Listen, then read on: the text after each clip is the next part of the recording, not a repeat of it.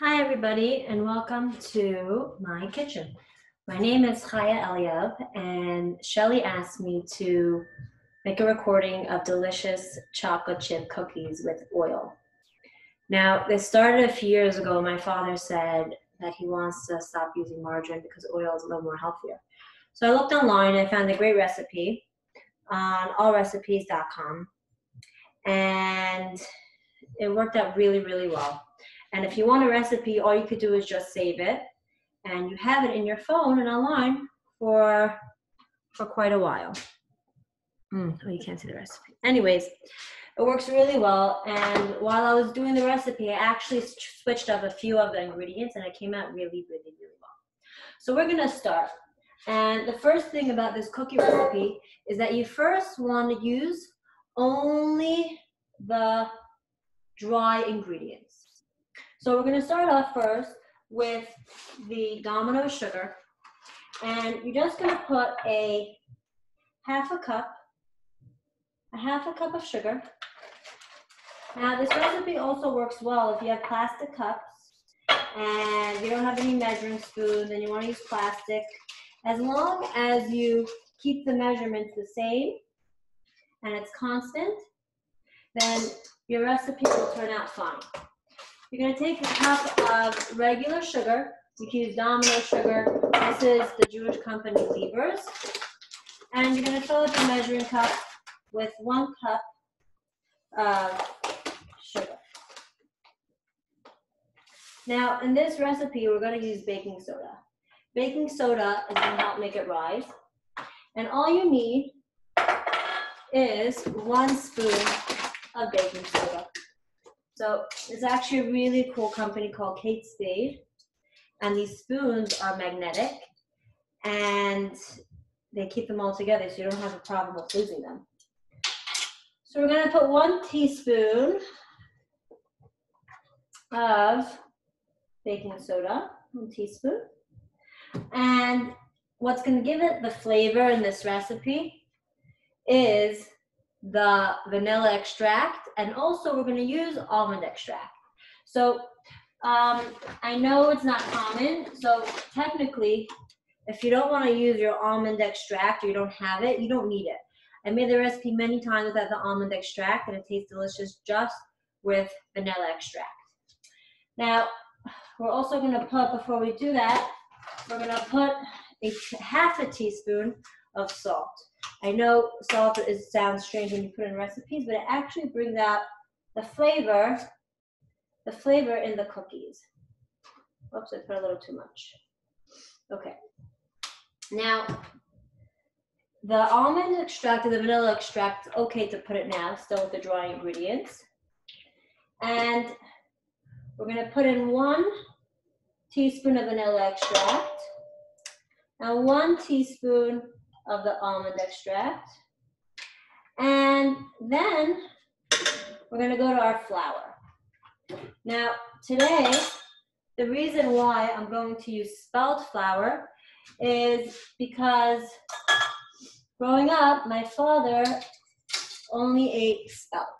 You don't have to use only spelt. It works very well with regular flour. Spelt flour is actually triple the price of regular flour. You can go to the store and buy a bag of 5 pounds for $4 or $5. And you can go to the store and buy spelt for around $15.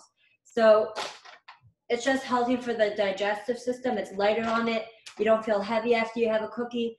But in many cases, regular flour or whole wheat flour will definitely work.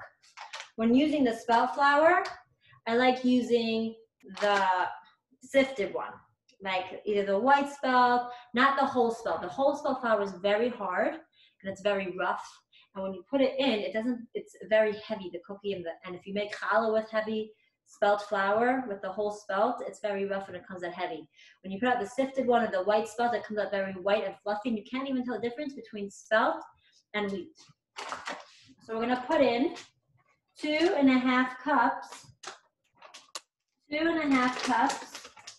of flour. This should be 2.5. And we're going to mix in the ingredients a little bit so that we should have all the ingredients in our bowl. So you're going to see you're going to have the flour, the sugar, the baking soda, and the brown sugar all in your bowl. Now, we're gonna put in this recipe, we're gonna put in 2 eggs. Now, in Judaism, when we have eggs, we can't eat blood. For example, if you have a cut on you, you can't lick your cut if it has blood on it. Blood is not kosher. For example, meats, when we have meat and they go to the slaughterhouse, they put tons of salt in it, they salt it, and it extracts out all of the blood. So Judaism is very careful and actually very healthy when it comes to eating food.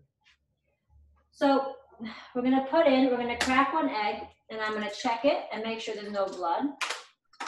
I'm gonna crack my 2nd egg. Usually I should put in a 2nd cup, but here I'm assuming that especially the eggs nowadays don't have so much blood. And so it's definitely fine. And I looked in my cup and I see there's no eggs, there's no blood. Usually I want to be careful because if there is blood in the egg, then I have to throw everything out. So that's why I'm double checking. There's no blood. And what I'm going to do in this recipe is I'm going to mix the eggs first. Because when you mix the eggs first and it mixes together and you put it in and you mix it, then it actually becomes it mixes very well. You don't have yellow or white pieces in your cookies. It actually works together very well. And in general, I find in recipes and cakes and cookies, when you first beat the egg before you put it in, if you're not using a mixer, then it works superb. So you're gonna take oil and you're gonna put the oil in the measuring cup. So we're going to put in, the recipe actually said to put in a whole cup of oil, but it became very, very oily, the cookies. So if you put in a 1/2 cup of oil, so we're going to look for a 1/2 cup of oil. When you put in a 1/2 cup of oil, it works out very well. And it makes the cookies not too oily. And you don't feel like you're eating a cup of oil. And it makes it the perfect texture. So I'm going to take a glove and I'm going to mix it. I'm going to show you how it looks like. So it actually, in the beginning, it's a little, you may think you need some more oil. If you feel like your recipe needs more oil, you could definitely add to it more oil. There's no question about it. But first you should try to mix it and kind of knead it like challah. I know Mora Shelley makes challah every Friday. And today we're changing it up a little bit. So we're going to make it the cookies. So I'm sure all of you have a lot of experience with cookies. So we're going to make it and I'm going to show you how it's starting to look. You're going to squeeze it. It's very good to do. You're going to squeeze and the oil and the eggs are going to come together. I'm going to go knead it a little bit. And I actually feel for some reason, maybe it wasn't enough oil.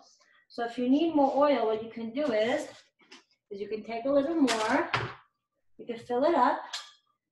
You can fill up your cup, let's say with a cup of oil. And if you feel like you need a 3/4 of a cup of oil, you can definitely do that. But you want to be very careful. You don't want to put too much oil. Because if you put too much oil, then you're going to lose the soft chocolate chip cookie that you want to have. So here I think I added a little more. I think maybe I put too much flour in it. And now I'm coming to the perfect texture of my cookies. I'm going to show you in a minute.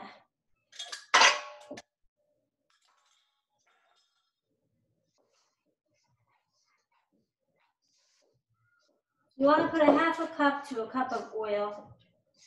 And this is how the recipe is going to come out. I'm going to show you how your cookies are going to look like. I will send you the recipe. We'll send you the cookie recipe so you could definitely have it and make tons of cookies together with your kids. So this is how your cookie recipe should look like, your cookie dough. And now, so here we have 2 types of chocolate chips. We have regular chocolate chips. And we also have chocolate chunks. Now, chocolate chunks are actually really good. You want to put around a cup of chocolate chips. So I'm going to usually use a 1/2 bag of chips. I'm going to put a 1/4 because I want to have delicious chunks. which everybody loves having in their cookies, because when they get that big chocolate in their cookie, they look forward to this chunk. If you don't have chocolate chips or chocolate cookies, you could actually take a regular bar of cookies and you could actually break it up and put it in. So we're gonna mix it up. And another really great thing about this recipe is that it goes really well if you wanna double it, if you wanna triple it, if you even wanna quadruple it. It works out really well. And the cookies come out amazing. And when they come out of the oven, you're gonna see it's gonna disappear in a minute. So now we're ready to put our cookies on our baking sheet. So you preheat the oven to 350, which we did already.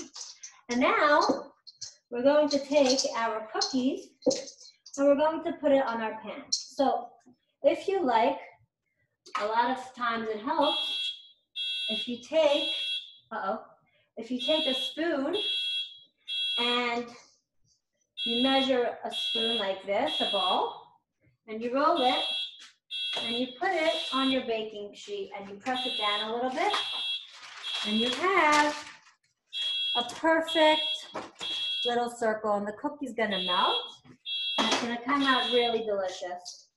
So these cookies, usually on a cookie sheet pan, I like to put 8 because you don't want it to stretch and spread out, and then a lot of times when your cookies come out, you have to cut them apart and it gets a little frustrating and annoying.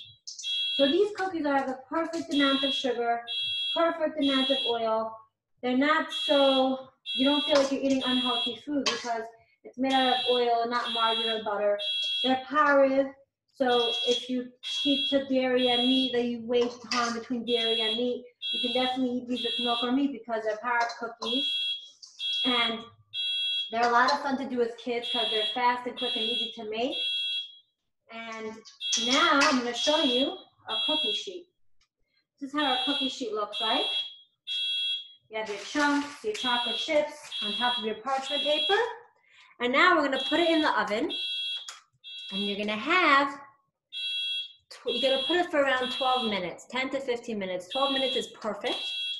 And then you're going to take it out of the oven and you're going to have delicious cookies. Let's wait and see how it looks like.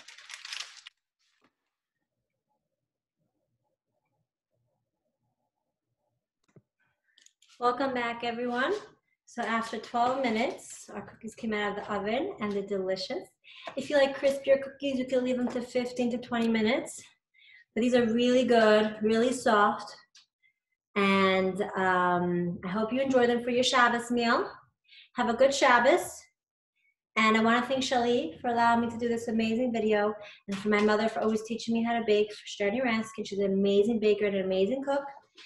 And let's give it a taste. We're going to thank Hashem for delicious cookies. I'm going to say Baruch Atah Adonai Eloheinu Melech Haolam Vayirei Minei Mezainis. Delicious. This recipe yields to around 24 cookies. They're definitely going to disappear in a minute. And you're going to bring a smile to everybody's face. Have a great Shabbos. Goodbye.